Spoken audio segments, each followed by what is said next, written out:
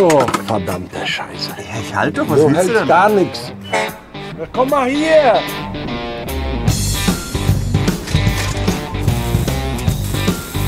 Er ist derjenige, der seit 30 Jahren an Wohnmobil schraubt? Das kotzt mich an. Er war Schauspieler und wollte was anderes machen. Der größte Fehler, den er hat, ist, dass er mich mag. Wir haben mehr Mitarbeiter, aber wir haben gleichzeitig viel mehr Arbeit. Sollen wir heute ein schönes Treffen mit dem Club vorbereiten? Also du hast irgendwie Baller. Wenn wir was machen, Oh, fuck. dann ist es 100%ig.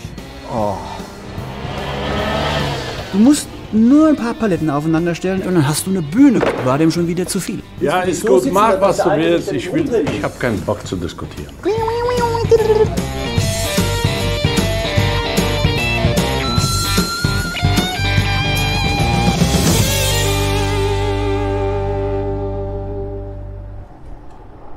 In Babenhausen, nahe Frankfurt. Der Euroliner mit neuem Motor muss vor der Werkstatt repariert werden. Die beiden Gruben und Hebebühnen sind belegt. Was macht ihr gerade? Anlasserwechsel. Lesch will am Nachmittag den V8 zum ersten Mal starten.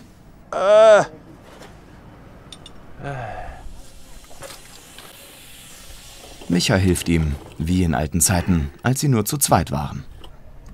Wollen wir erst das lange drauf machen? Ja.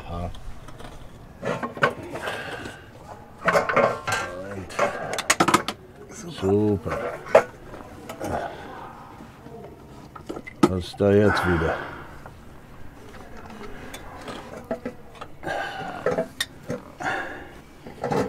Wo sind die Schrauben?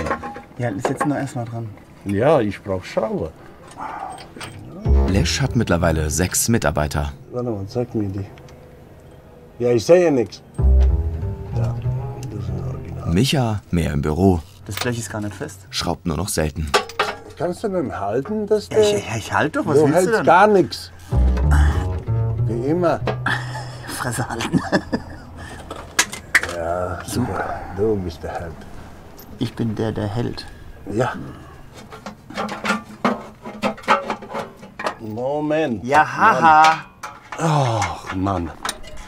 Guck mal, du mit deinen dicke Finger, wie denn, wenn ich hab das nur schon. sehe. Ich hab das schon. Jetzt musst du noch kurz halten.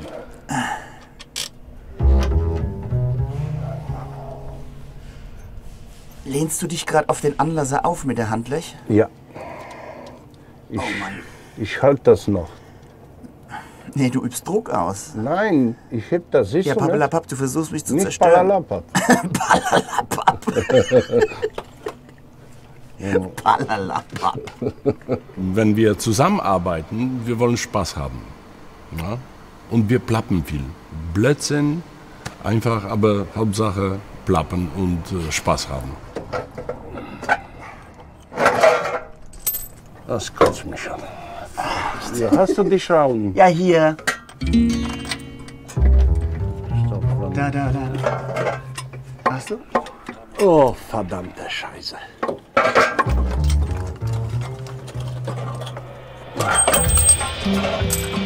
Ach, das ist so eine Scheiße. Das ist suizidgefährdet. Das ist zum Kotzen. Der sitzt nicht richtig. Weißt du was, ich versuche gleichzeitig mal drüben. Moment, nimm Hand weg. Erstmal. Super. Ja, das ist eine sensationell.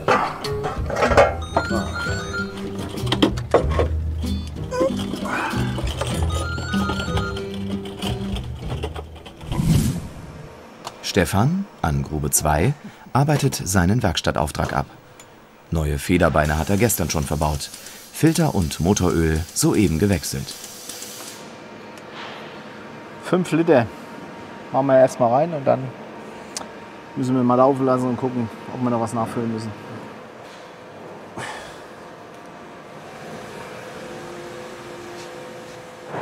Der Besitzer ist aus dem Westerwald angereist, hat das Wohnmobil gebraucht gekauft. Den Innenraum hat Neukunde Olaf bereits eingerichtet. Und heute sind wir hier hinten, machen die Bremsleitung hinten, die Bremse komplett hinten. Und Achsmessung müssen wir noch machen. Oh. Also ich denke, wir werden heute knapp fertig, aber ich kann es nicht versprechen. Ich will hier rausfahren und happy sein. Ja, das kriegen wir hin. Siehste, das ist die Hauptsache. Kriegst du noch mal einen schönen Witz erzählen, dann bist du so happy. Glaubst du gar nicht. Wir fahren jetzt Ende des Monats erstmal Richtung Portugal. Da wollen wir überwintern. Und dann in der Zwischenzeit Haus und Hof verkaufen. Ja, und dann nächstes Jahr mal sehen, wo es uns hintreibt. Bis dahin muss Olaf noch ein Problem am Fahrzeug lösen. Die haben die Hängerkupplung weggeschnitten. Ach, die haben... Okay. Ja, ich sehe auch, es sieht ein bisschen verballert aus da hinten. Ja, das ist nicht ganz so... Ich habe schon mit heiß machen. Ja, ich möchte da gerne wieder eine Hängerkupplung dran haben. Oh je, das gibt einen größeren Akt. Mal gucken, vielleicht haben wir einen passenden Hammer, mit dem wir das bearbeiten können.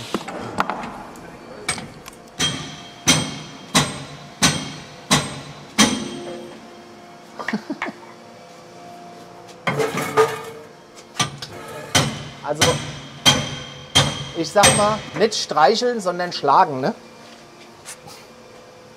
Hallo, ich bin fast Rentner. Ja, das macht ja nichts. Ich auch. Müssen mal ein Stück zur Seite gehen.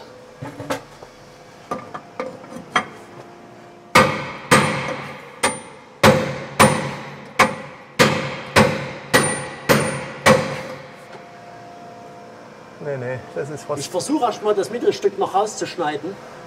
Die ist ja auch nur geschraubt. Hier und hier. Da unten. Oh. Oh.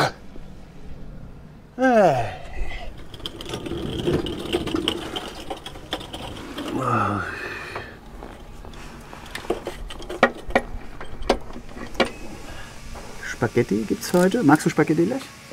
Nee, aber ich Aber es gibt aber auch Hacksteak. ich will nicht. Was hast du dabei? Brot. Brot. Mit? Brot. Ja, mit was denn? Pastetta. Ja gut, der Lech hat ja generell Essen dabei. Aber trotzdem versorge ich ihn natürlich nochmal extra. Ist ja fast schon ein Ritual. Er will ja nie was essen. Und manchmal ist es schwer, schon was Gesundes auch zu bekommen oder so ein bisschen was Abwechslungsreiches. Aber ich versuche da mein Bestes. Ja, Bauchspeck zum Beispiel. Ne? Der ist aber auch Sehr gut. gesunde. Ja, ja. Das Setzt energienfrei. Also ich meine, ja, wenn dir jetzt was Gesundes isst, das nicht schmeckt, und du isst was weniger Gesundes, das schmeckt, setzt dann wieder irgendwelche Endorphine frei und Glückshormone und dann schwebst du zur Arbeit. Gott, perfekt schon wieder.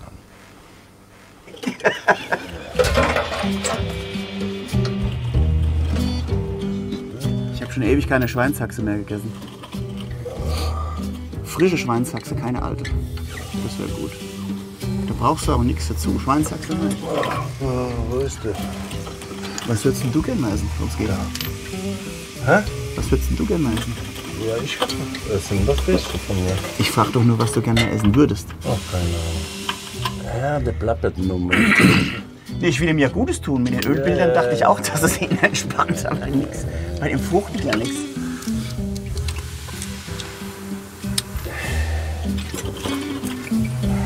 Aber gehofft, dass er vielleicht wegkommt vom Rauchen. Seit 20 Jahren biete ich ihm an, dass er Fahrrad fährt. Aber nö. Er ist ja abends müde. Ich auch. Hier, von was bist du müde? Du bist schon anstrengend, Lech. Das macht müde.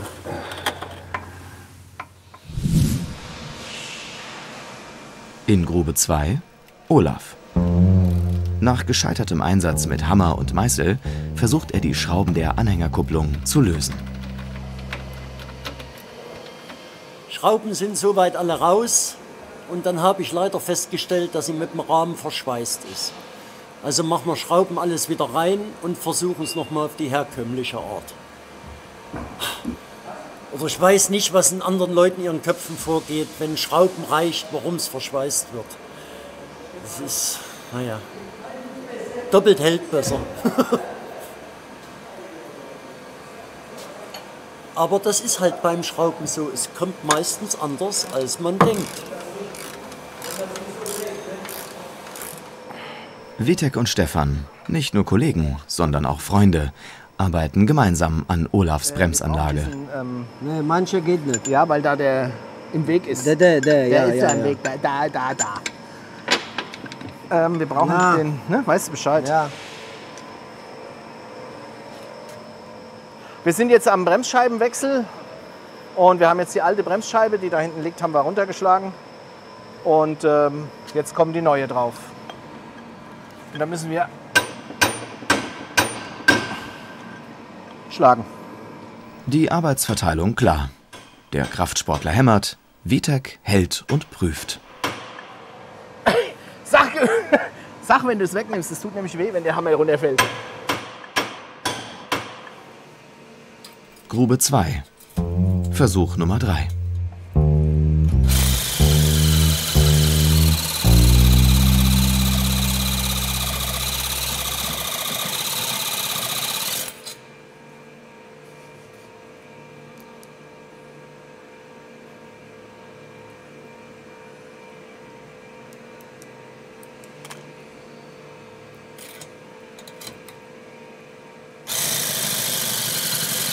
Also bei Olaf ist es so, wir wissen, dass er KFZ-Mechaniker war, er konnte was machen.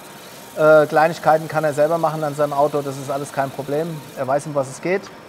Normalerweise ist es für uns ein No-Go, dass der Kunde mit am Auto arbeitet, weil es einfach zu gefährlich ist. Und wenn schnell was passiert, dann sind wir da im Boot. Im Grund wollen wir das auch gar nicht haben.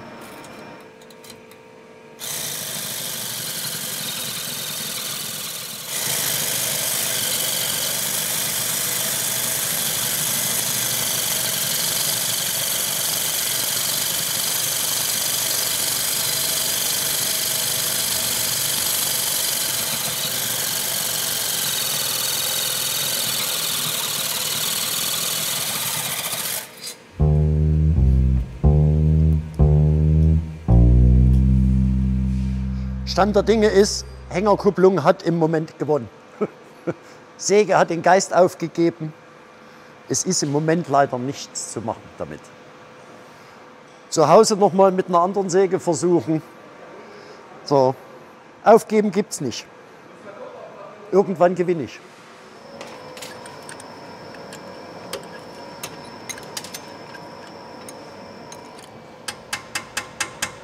Reparaturaufträge wie die von Olaf sind für Leschs Firma und seine Mitarbeiter wichtig. Kurze Standzeit, schnelle Bezahlung, gut für laufende Kosten. Ja, wir haben viel Langzeitprojekte und die Fahrzeuge, was für 1-2 Tage Reparatur ist uns auch wichtig, dass wir den Geld verdienen können und weiter das Geschäft laufen zu lassen.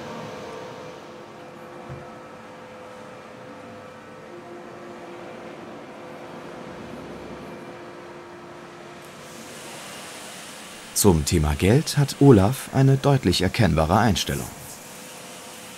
Da wir mit den Kindern keinen Kontakt haben und mir gesagt haben, das, was wir haben, stellen wir auf den Kopf. So sind wir eigentlich zu dem Spruch gekommen. Ja, es waren Zeiten, da fiel es schwer. So. Aber mittlerweile hat man sich daran gewöhnt, die Kinder gehen ihre eigenen Wege.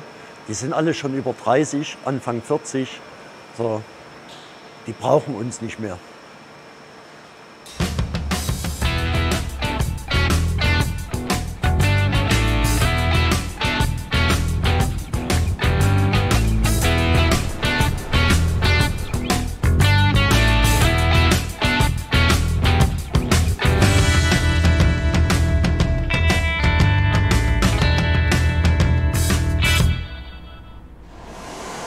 Micha, erst unter dem Euroliner, jetzt auf dem Dach. Der Anlasser ist montiert, der Camper trotzdem auf die Grube geschleppt. Noch letzte Abdichtungsarbeiten, bevor der Motortest erfolgt.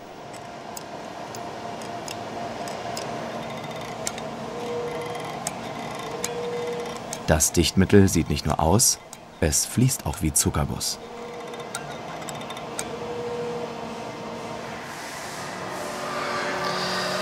Was ist denn das für ein Zeug, was wir verarbeiten? Das ist spezielle sogenanntes Self-Leveling. Das ist ein Silikon aus USA. Und die Kiste werden wir wahrscheinlich oder noch mehr diesem Fahrzeug verarbeiten. Das ist zum Abdichten von Dachflächen und so weiter. Und das Ding bleibt sehr, sehr lange Zeit elastisch. Das heißt, ihr bestellt das extra?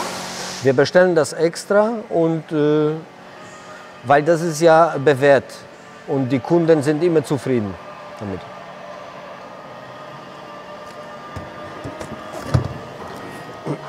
Importiert aus den USA heißt für die Kunden teure Kartuschen. Lesch schwört seit Jahren auf das Material.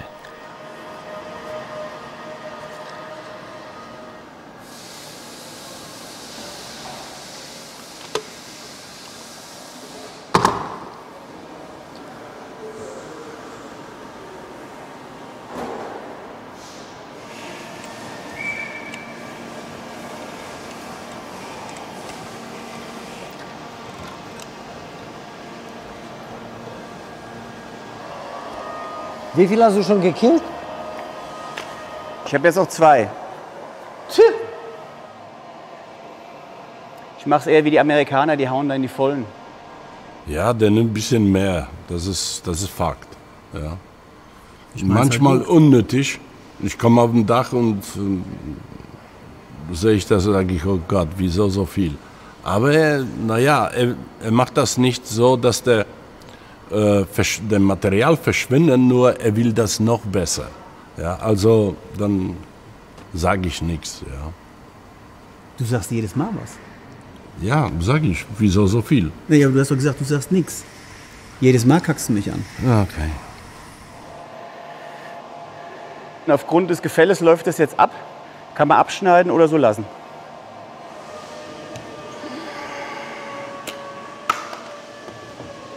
Und der Michael hat hier sehr schön großzügig gearbeitet, deswegen fließt das so schön runter.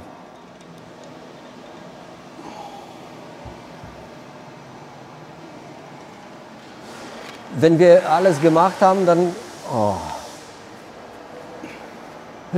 dann guckt sich jeder das Ding an und dann gibt es vielleicht Verbesserungsvorschläge oder sonst was. Aber ansonsten, hier arbeiten alle perfekt. Außer ich gerade jetzt. Soll ich einfach mal der Länge nach nochmal da drüber gehen? Nein, nur hier. Meine ich doch. Soll ich hier drüber gehen? Nein, das wäre zu viel. Mach mal hier nur ein Stückchen, hier und hier. Und Ja, wie sieht das aus? Dann sind wir safe. Ja, so wie jetzt.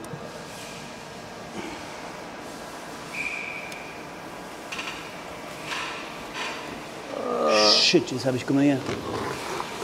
Oh, fuck. Was?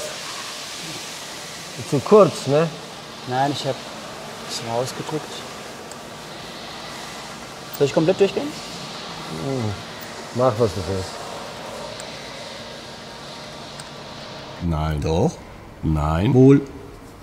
Nein. Bitte macht das auch schön korrekt. Ich mach's halt besser. Ja.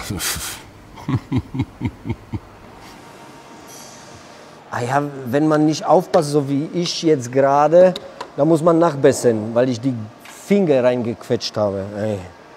Ist ärgerlich, richtig ärgerlich. Das hat schon so schön ausgesehen.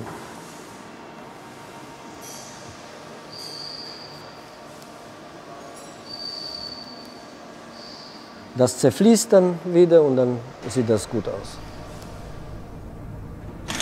Das Wetter für Hessen. Wolken und Regen, immer mal wieder kurze Gewitter. Am Samstag wechselhaft, wieder alles im Angebot, Sonne, Wolken. Am Nachmittag auch einzelne Gewitter möglich, 17 bis 21 Grad. HR1. Genau meins. Die Wettervorhersage berichtet, dass das Wetter zum Wochenende, gerade dann, wenn wir unseren Tech-Check haben, nicht so besonders sein wird. 80% Regen. Stimmt mich ein bisschen missmutig. Das Jahrestreffen von US-Reisemobile steht an. Jo. In der Mittagspause will Micha über das bevorstehende Firmen-Fest sprechen. Sollen wir heute noch ein schönes Treffen ein bisschen grob vorbereitet?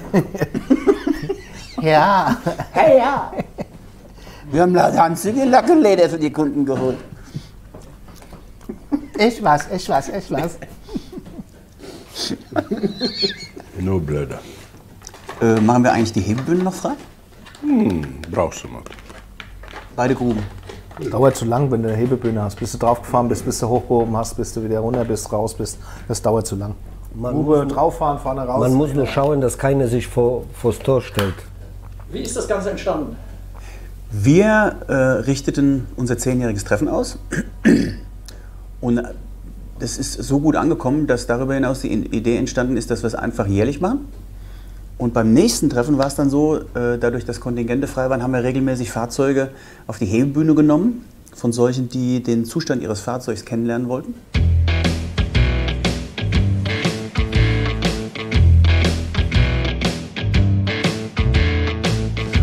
Und darüber hinaus haben die dann wiederum den Begriff Tech-Check geprägt, der technische Check der Fahrzeuge.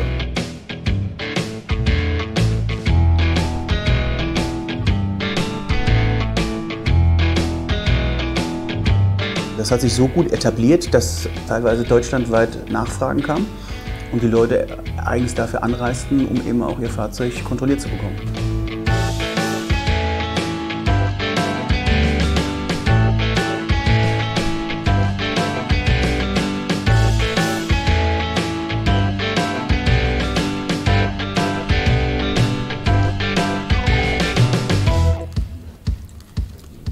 Die Wettervorhersage ist ja nicht besonders gut für Freitag und Samstag. Ne? Es soll nicht so warm werden. Regen. Wieso? Wie warm soll es sein? 19, 18 Grad. Das ist nicht so schlimm. Also wir bauen alles unterm Schleppdach auf. Und dann müssen wir halt gucken. Ich meine, wenn die Leute anfangen zu frieren, Ja, gut. müssen wir kurzfristig in die Halle oder so. Nein, wer friert, Michel, bei 19 Grad? Ja, aber es geht ja in die Nacht auch. Ja, gut, ja, und? Ja, das sind doch Camper. Die so, sind das doch Dann gewohnt. nimmst du Jacke und, Genau. und dann sitzt du weiter. Wenn man sich das überlegt, wir hatten die ganze letzten Wochen hatten das so heiß. Weißt du, wie schön das gewesen wäre, wenn das übers Treffen hinweggegangen wäre? Hätte Fahrradkette. Nach dem Luther Matthäus Wenn-Wenn-Fahrradkette. Aber ist nicht. Ich bin auf die Musiker gespannt. Für das Fest hat Micha ein Duo engagiert. Sag mal, Für eine Richtung ist Musik? Blues. Ich habe ein Video gesehen von ihr. Die ist so voll in der Musik drin, weißt du? Ja. Amerikanerin. Da bin ich mal gespannt, wie die ankommt. Guck mal her. Vitek zeigt seinen alternativen Musikvorschlag.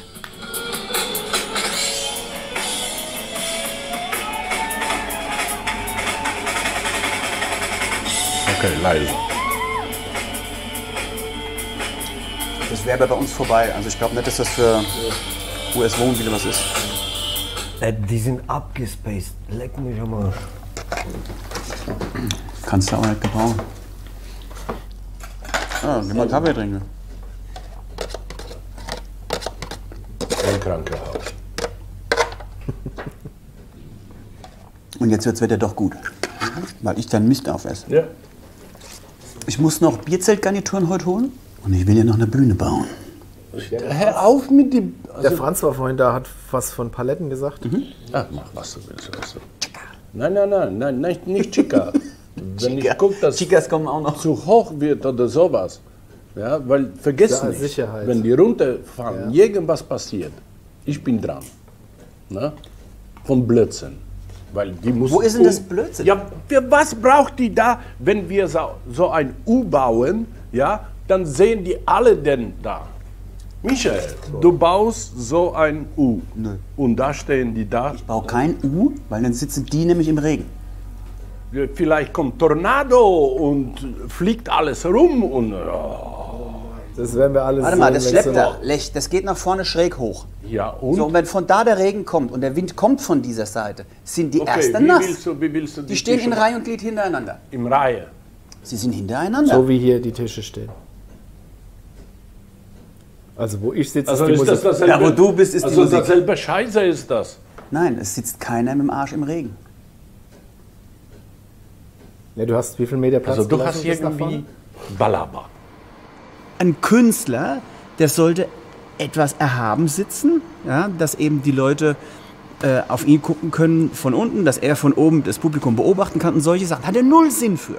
Du musst nur ein paar Paletten aufeinander stellen, ein paar Hölzer vernageln, dass niemand fällt und dann hast du eine Bühne und es genügt. War dem schon wieder zu viel. Da drehe ich am Rad. Es kommt noch der Bierwagen rein, der Kühlwagen. Der aufgeklappt wird, der kommt ins Eck und hinten kommt der Grill noch hin. Willst du dich so gut, sitzen, mach, dass was der du eine sich willst. ständig Ich will- rumdreht? Ich habe keinen Bock zu diskutieren. Mach, wie du willst, ist mir egal.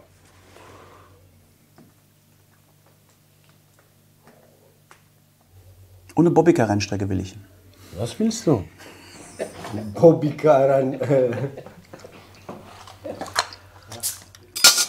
So, jetzt sagt jeder mal, was er an dem anderen gut findet. Jetzt nimmt sich jeder mal einen Zettel und schreibt auf, was er an dem anderen toll findet. Ich habe einen Schweiß. Ich stehe schon wieder. Fassen, ist alles nass. Ja und? Was juckt mich das? Es liegt am Wetter. Hast du wieder deine Klage? Ich nicht, nur du kommst mit so komischen Projekten, Bühne, Paletten, das und dies und fängt er an das. Kümmer du dich um die Autos. Für die Schraubertruppe zurück zum Tagesgeschäft.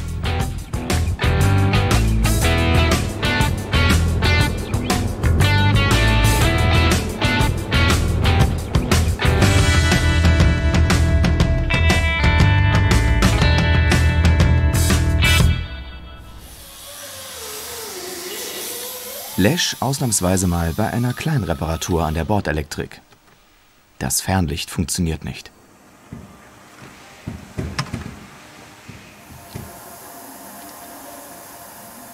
Nach wenigen Minuten ist der Fehler gefunden. Ein Relais getauscht.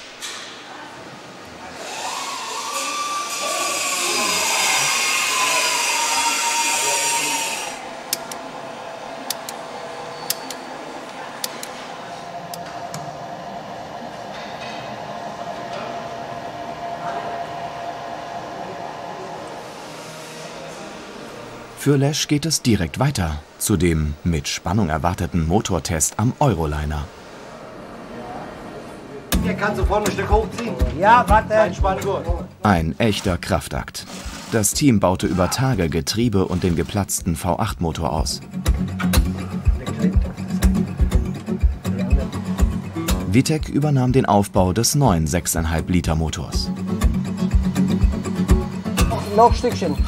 Nach dem Einbau der Startversuch. Wenn wir was machen, dann ist es 100%ig. Ja. Nicht so schwätzen. Nicht so schwätzen. Mach erst mal Barumba.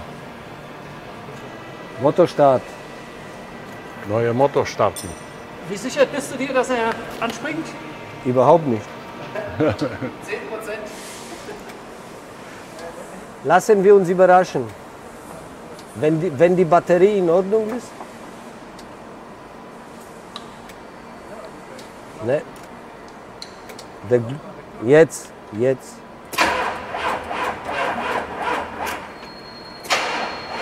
Nee. Gib Hausbatterie Gib ihm.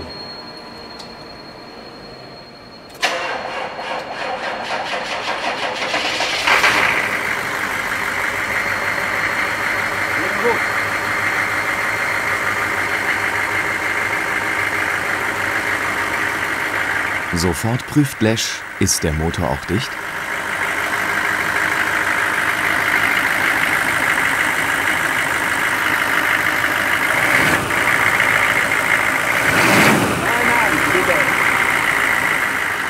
Sieht alles gut aus bisher.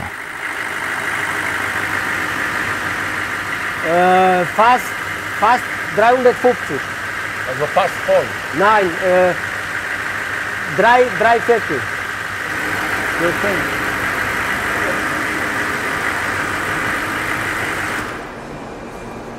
Motor aus und dann ab in die Grube. Vitek will selbst nochmal nachsehen. So.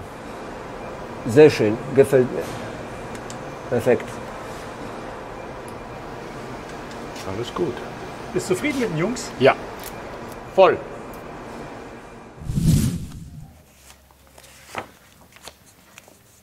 Im Büro der Wohnmobilschrauber. Anja, Leschs Tochter, arbeitet sich durch alte Ablagen. Wie Einkauf, Rechnungen und Mahnungen. Seit ein paar Monaten ist sie für den Papierkram zuständig. Mit dem bisherigen System kommt sie nicht klar. Und das betrifft auch den Schriftverkehr per E-Mail. Warte mal, mir Wir fehlt klatschen das hier Geschwätz. irgendwas. Ich habe schon Hab wieder ich so da einen Zorn, das glaubst du nicht. was verloren bei dir? Mhm.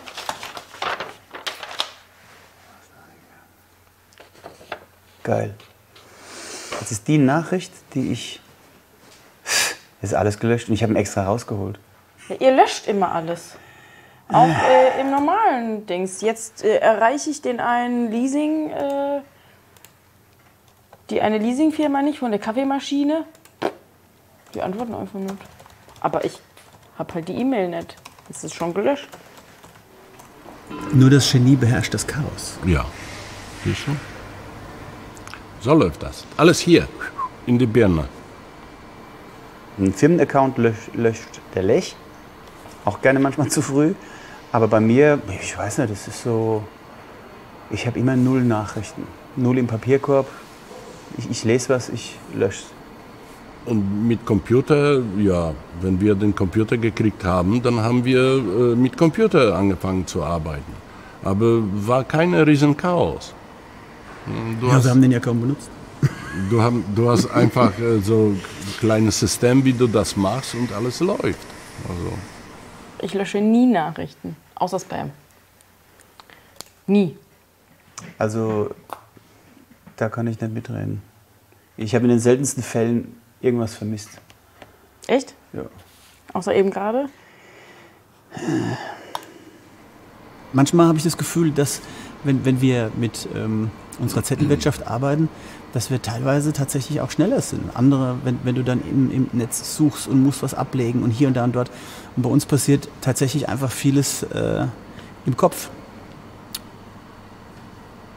Ja.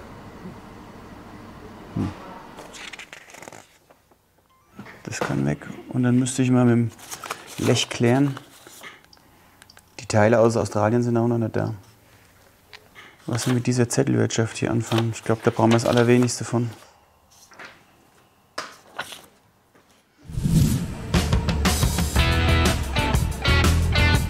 In der Werkstatt bei Lesch.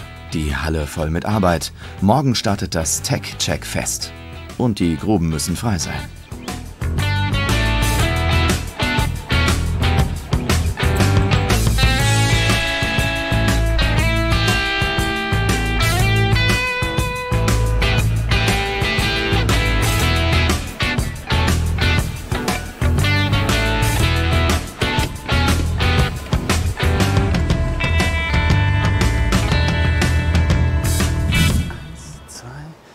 Micha plant die Showbühne. Reicht das? Ich würde es erstmal so aufbauen und dann setzen wir uns mal hin und gucken, wie breit wirkt die Bühne. Sie darf jetzt auch nicht zu klein wirken gegenüber dem Publikumsraum. Ja, eben. Dann machen wir lieber 5 rein. Es hat geregnet. Der Regen aktuell ist schon bis unter das Schleppdach. Und Lech hätte jetzt um eine Bühne herum gebaut. Und wenn der Wind noch etwas mehr fegt, dann haben wir nämlich den Regen 4-5 Meter unterm Schleppdach. Und somit werden die Leute nass, die auf der Außenseite der Bühne sitzen würden, die wir jetzt gleich aufbauen. Ja. Dann gucken wir mal, welche wir nehmen. Und wie hoch willst du gehen? Der Wunsch von Lesch, die Bühne nicht zu groß und nicht zu hoch. So steht. Wenn möglich. Also wir gehen jetzt von 4 Reihen aus. 2 so, ne? Ja. Sind 8, 16. Ja. Nee, warte mal. Blödsinn. 4, was hast du gesagt, 3 oder 4 quer? 4, ach so. 4, 8, 16, 32. Ja. 16 okay, ist eine, 32 Paletten. Eine Runde. Dann holen wir die mal.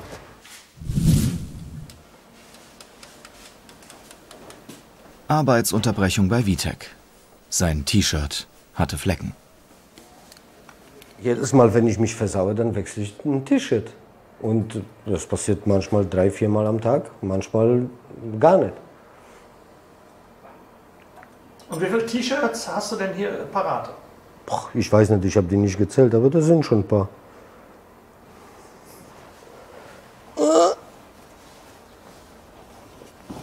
So ein kleiner Stapelchen. Das könnten so 30 sein in dem Dreh.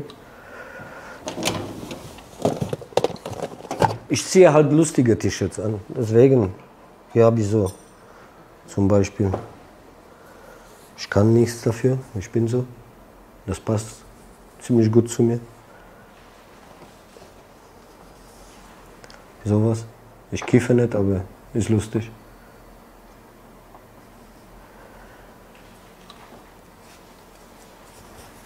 Nicht therapierbar. Auf wen trifft das zu? Auf den Träger.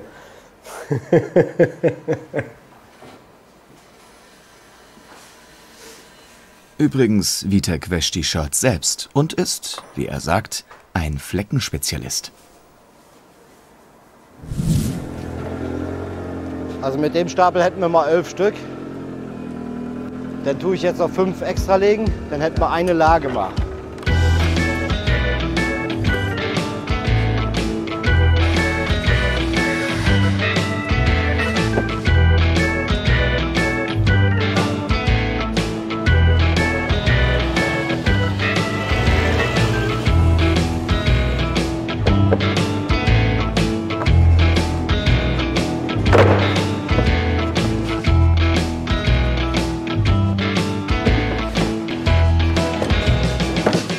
Wir bauen jetzt die Bühne auf, aber wir sind uns noch nicht sicher, wie hoch.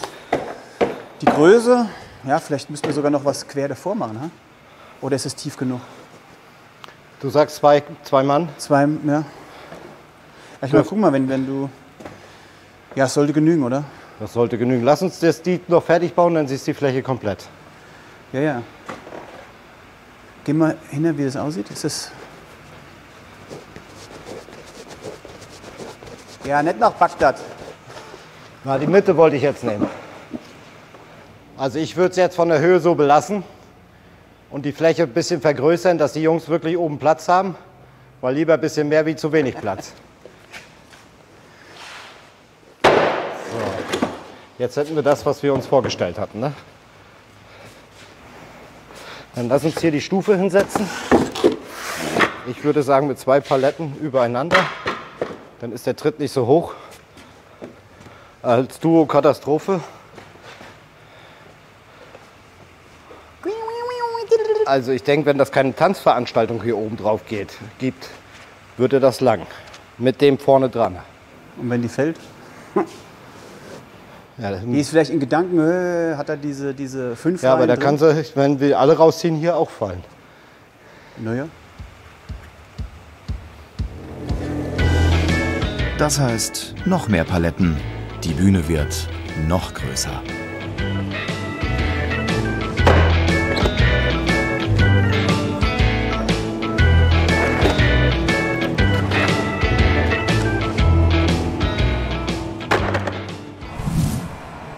Witek im frischen T-Shirt.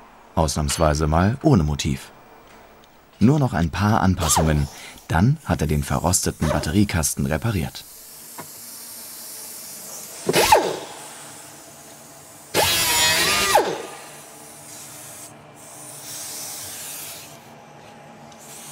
Seine Arbeit, wie geplant, fertig vor dem Firmen-Fest.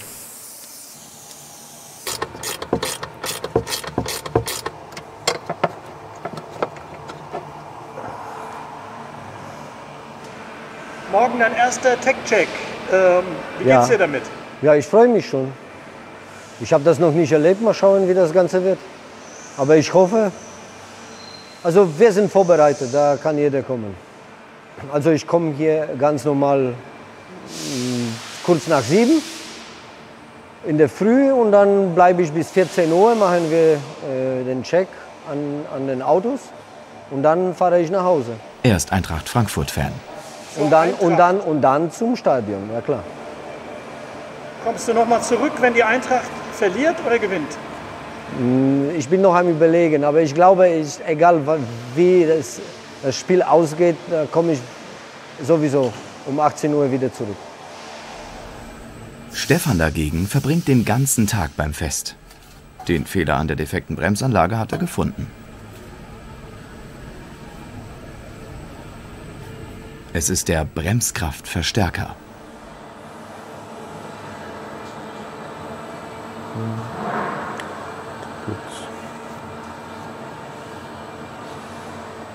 Der ist kaputt.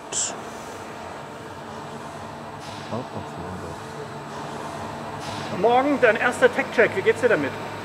Ja, ehrlich oder höflich? Höflich, super, ich freue mich drauf. Ehrlich, naja, ein bisschen gemischte Gefühle, weil sowas habe ich noch nie gemacht. So viele Leute auf einem Haufen und so viele verschiedene Leute, so viele verschiedene Autos checken. Und ja, es wird bestimmt interessant werden und sehr anstrengend. Ja, weil die bauen außenrum die eine Brücke neu. Freitag 17 Uhr. Die ersten Gäste reisen an. Micha, verantwortlich für die Kundenbetreuung, ist in seinem Element. Also sowas kann vereinzelt natürlich, das kann eine Marketing sein. Also wenn du nichts zu tun hast oder so, dann würde ich die Dinge anmelden. Also wir haben da noch nie was Schlechtes von gehört. Ich habe mit 18 meine ersten Camper gebaut. Okay. Gut, wie es gelaufen ist, weiß ich noch. Genau. Die Camper helfen sich bei kleineren Pannen.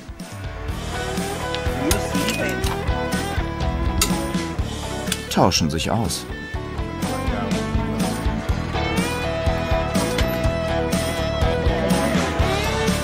Oder entspannen einfach nur.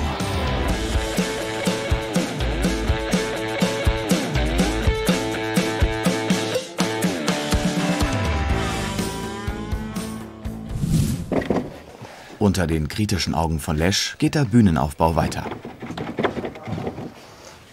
Mit Holzplatten werden die Paletten verkleidet.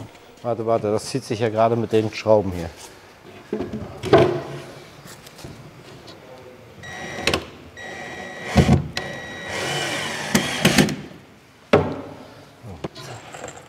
Micha will die perfekte und stolperfreie Showbühne.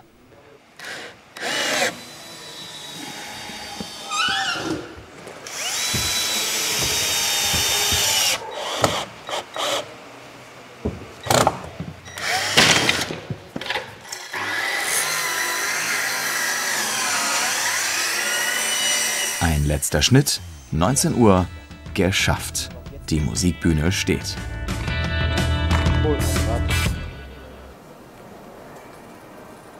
Auch in der Halle bei Lesch ist für das Tech-Check-Fest alles bereit.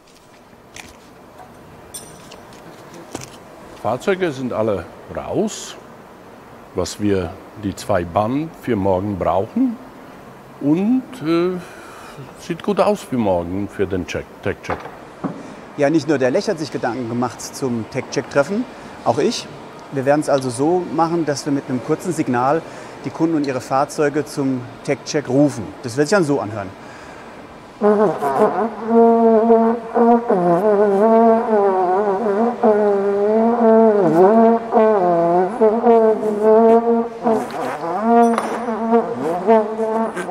Na, dann kann ja morgen nichts mehr schiefgehen.